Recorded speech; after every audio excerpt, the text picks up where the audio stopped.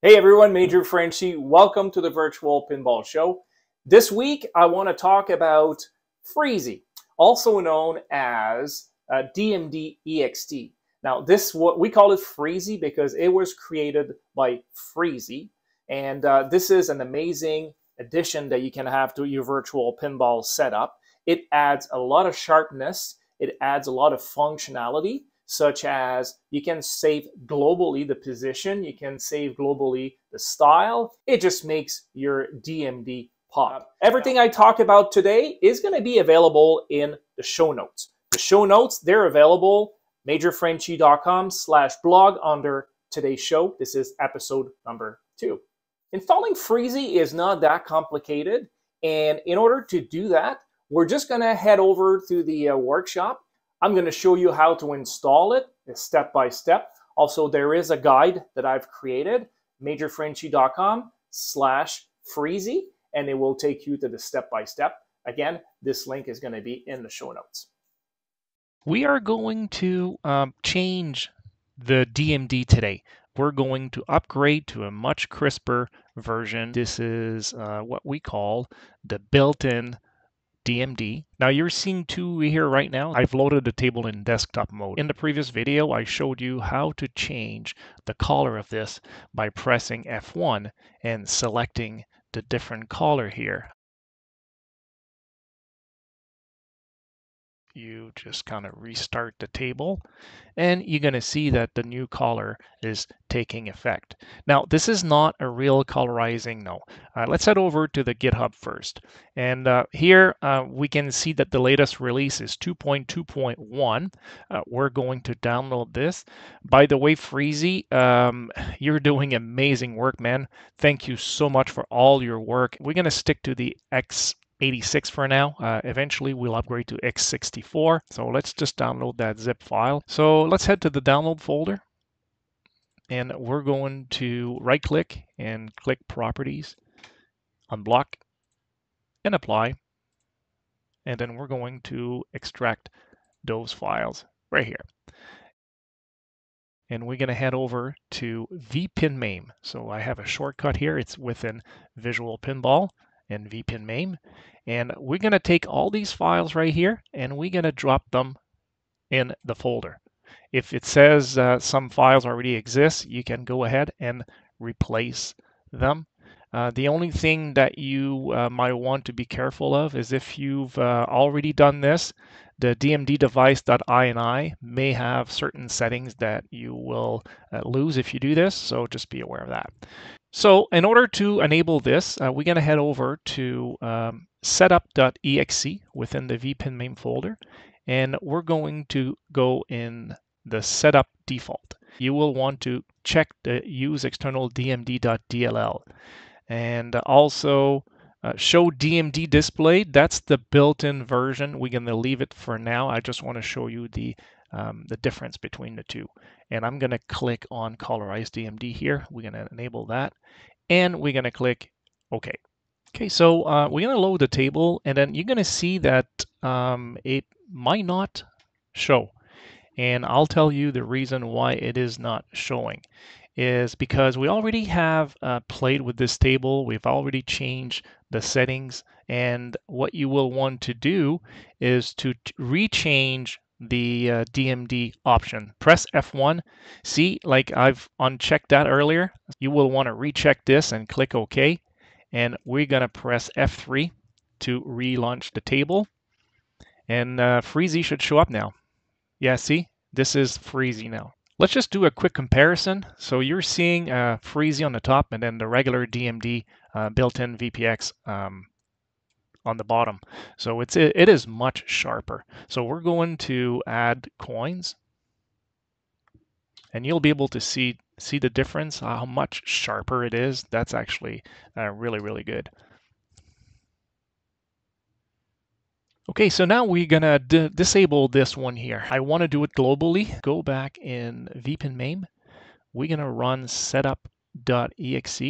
Gonna go to setups, and then we're going to remove the show DMD display. Now, when you apply globally, like I just did, it will not affect the single table setting. So we're gonna need to press F1 again, and I'm going to click OK. See, it just disappeared now. You can change the color exactly like we did. Oh, you're going to right click on this and you can click on Customize Style. In here, you can actually play with the different setup. You can change the way it looks. Just put it like this, red with yellow, just for the sake. I'm going to save this, and then if you want to apply, you can apply just for this table, or you can apply globally, but I don't want it globally. I'm going to apply. See, it changed immediately. You can just click the bottom corner on the right, and you're going to see a little arrow, and then left click your mouse button, hold it, and then you can resize it. See, it keeps the proportion. You can change this by right-clicking and ignore aspect ratio. It will allow you to change the height and the width. So that's pretty cool. So we're just going to move it to the DMD, make it fit in that box over here. It is much easier to adjust, by the way. This does not save by default the locations. You right click and you can save the position globally, or you can save it just for this table. You're going to right click on DMDEdevice.ini and edit with Notepad++. And if you scroll at the bottom, you will see that this is the setting of the table we've just saved. Now, something to keep in mind, if you're ever updating Freezy, you got to be careful not to overwrite this DMDEdevice.ini, because what happens is if you do, you're going to lose all your settings. Now you can have the different colors for each table. You custom tweak them and then enjoy. Freezy is such a blessing. When it comes to virtual pinball, there are not a lot of companies making virtual pinball tables. We have the community that are making the tables, and we want to thank everybody for their involvement. A company that actually has been very involved in virtual pinball is Zen Studio. We know Zen Studio for Pinball FX3, older version Pinball FX2. Now they've transitioned to a newer version called Pinball FX. We're going to talk about Pinball FX next week. But what I want to talk about today is another variation of Zen Studio, and it's called Pinball M. It's going to be released on the 30th of November. I've installed it on the cabinet. Let's have a look.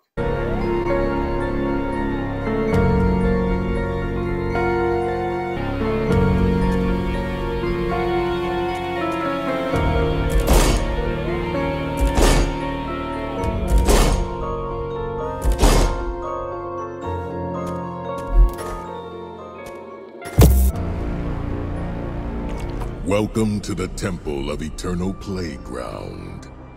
Are you ready to play with the forces of darkness? Help is here! Strike!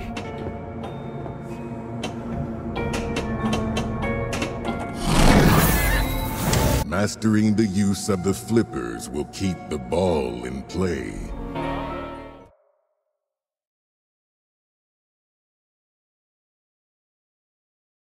I told you, we were gonna be friends to the end, and now it's time to play.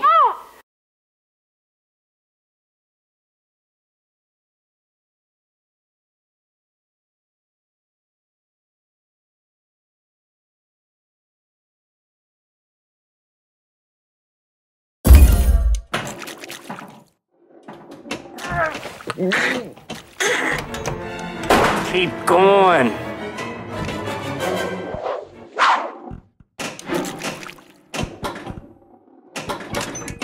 Shows how much you know. Eat dirt, Tommy.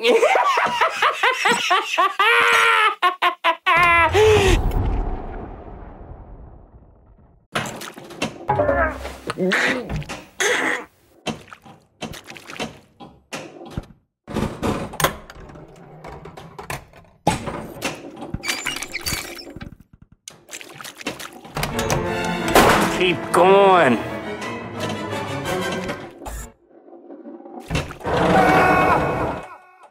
It's the actual Dolph in those murders. Promise me, Chucky.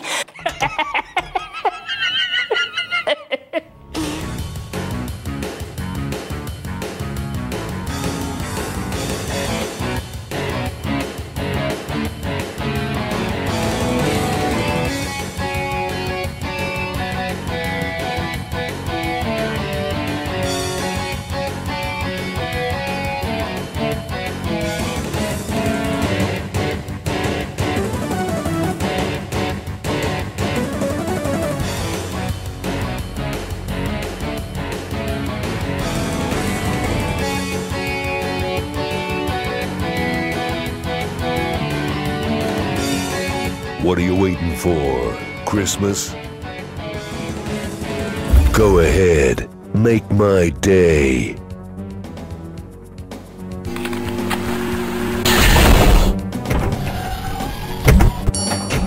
Ay, ay, ay.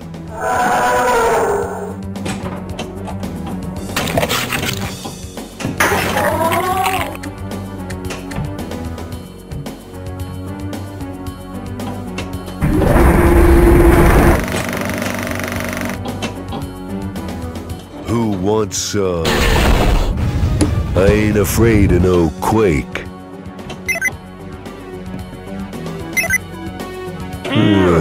This sucks. Payback time. Damn it.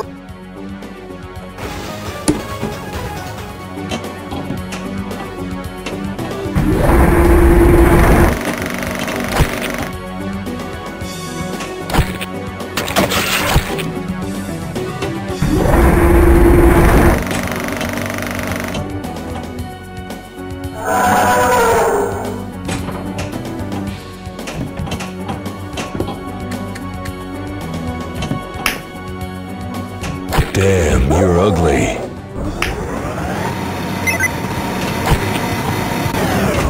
You're pissing me off. Go ahead, make my day.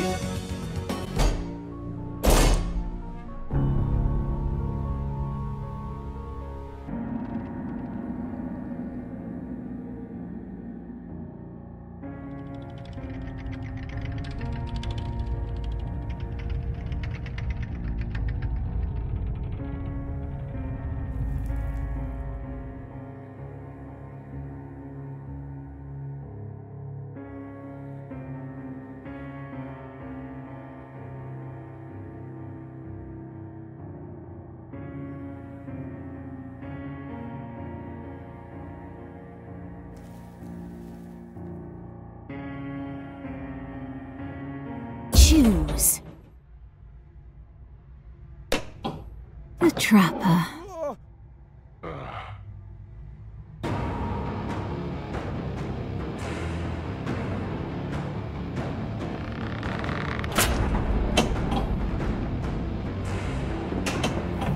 Such.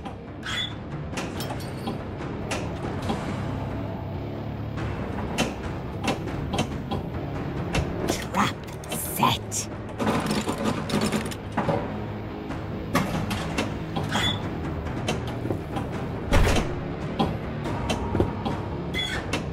Trap disarmed.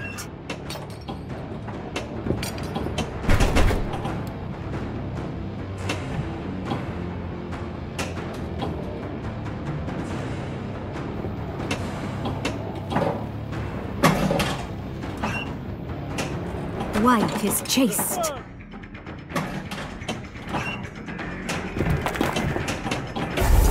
Such.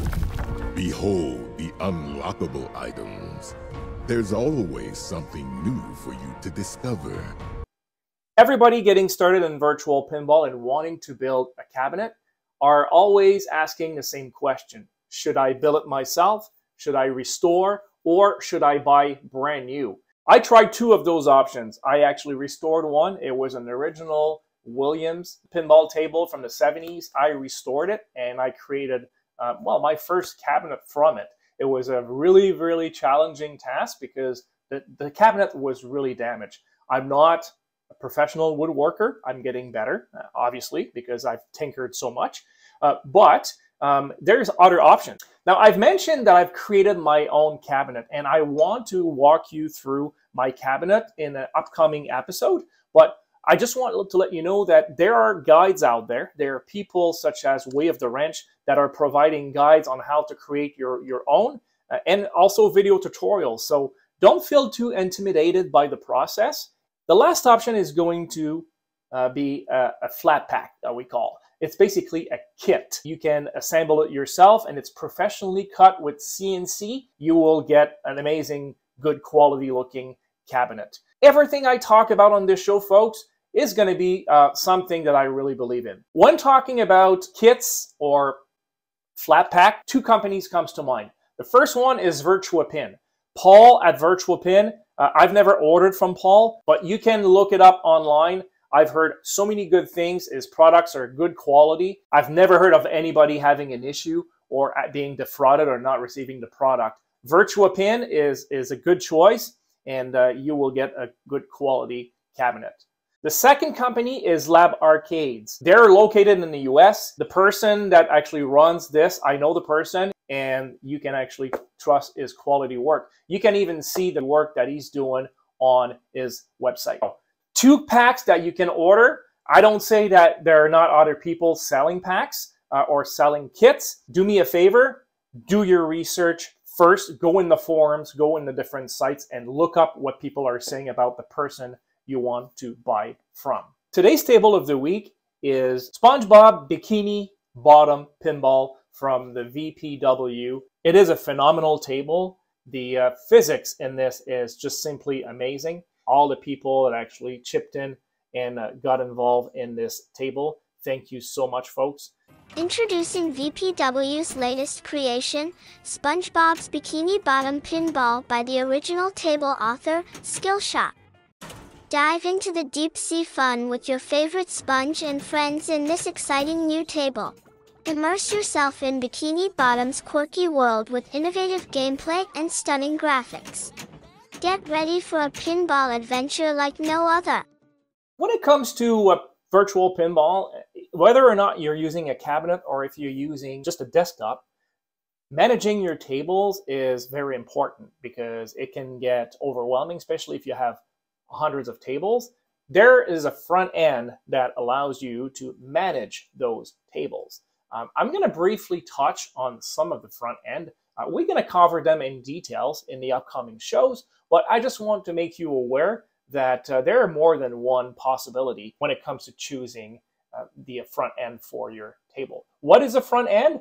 Well, a front end is simply a software that allows you to add tables and to display them in a nice environment where you can scroll, you can view the table, you can view the back glass, you can hear the sound, and that way you can add multimedia to your front end, and it adds to the experience. And usually choosing the table with a click of a button will launch the table for you, and that way you don't have to use a keyboard. You can simply use a mouse or even a button on your cabinet to launch the table. Bottom line, the choice is going to be yours as to what you feel comfortable with, what kind of options and what kind of feature you're looking for. But here are the three that comes to mind. The first one is the one I use currently on my cabinet, is Pinup Popper. Pinup Popper was created by Nailbuster, and thank you so much, Nailbuster, by the way. It is an amazing front end, very powerful, very rich in features. It allows you to add multimedia with a click of a button, downloading from a server that Nailbuster put together. There are a lot of features in this software, so it can be a little bit overwhelming for certain people. If you're looking for a solution that is a little bit more basic, that is actually going to provide you with multimedia, will actually allow you to add tables, and will allow you to launch them, you can opt for Pinball Y. Pinball Y was designed by our guru, MJR, Michael J. Roberts, and he basically designed this front end. Will allow you to launch tables and add multimedia without all the bells and whistle. Finally, Pinball X. Pinball X is my first front end that I've used many years ago. I love Pinball X. It's a really good software.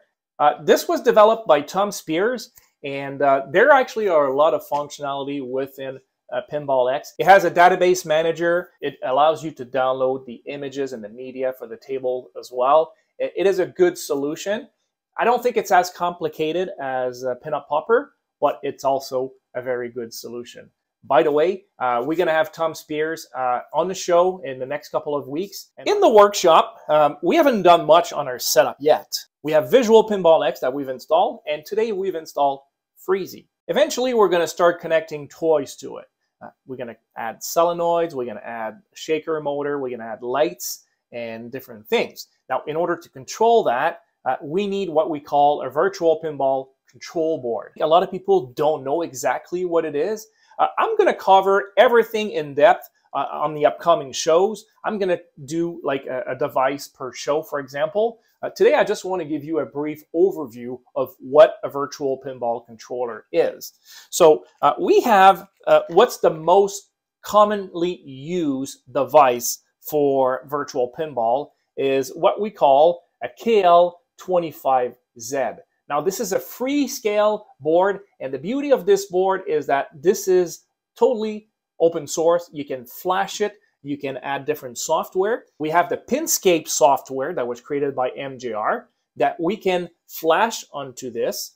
And then what happens is then that becomes the control board to allow you to turn devices on and off. Now, there are multiple devices that are using this. For example, here, I have Arno's Rig Master. I'm going to talk about this. I've already done tutorials. Actually, the link is going to come up here. Also, the link is going to be in the show notes. But I have a full tutorial on how to connect your virtual pinball using Arno. It is an amazingly good hardware. Turns this into an extension if you want. You can have more ports and also power booster that are part of this. We're going to talk about this when I talk about the KL25Z. You just cannot connect toys directly to this and expect them to work because the power is not enough. So you need to boost that. Now, there are also other devices such as the Saint Smart. Now, this is 8 ports Saint Smart board, and this allows you to connect the toys as well.